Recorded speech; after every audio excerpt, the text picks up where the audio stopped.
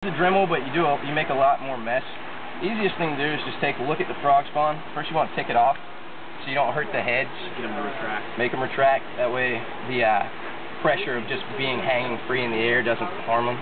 Because they'll tear. You can actually see some of the septic poking through.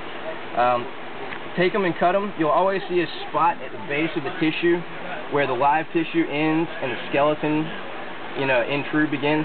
Now you'll also see little heads growing out from that area, but you don't have to really worry about damaging them. They'll grow back fairly quickly.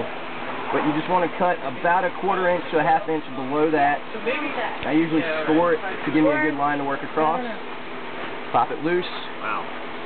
Free. You want it mounted? Would you like it mounted? Yes. All right. Cool. So now that you have said cut coral, take a plug. I always try to find one that's got a shape that conforms kind of to the bottom of whatever I've just cut.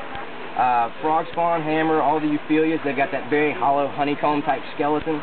So you're not going to get a really clean straight cut unless you do it with a Dremel or with a saw. The easiest thing to do is pick something that's got a little bit of a pocket like that guy does, so that the base will actually sit down in it. I use super glue a little more sparingly than most people do, but I figure I've done this enough. Gel type? Yes, I always use the gel unless it's like fragging for health. Acroporas, sometimes you'll see them go into recession, either rapid or slow recession. And really the best thing to do for them at that point is to frag them. And then you use the regular super glue, because a lot of times it's a bacterial or viral type infection.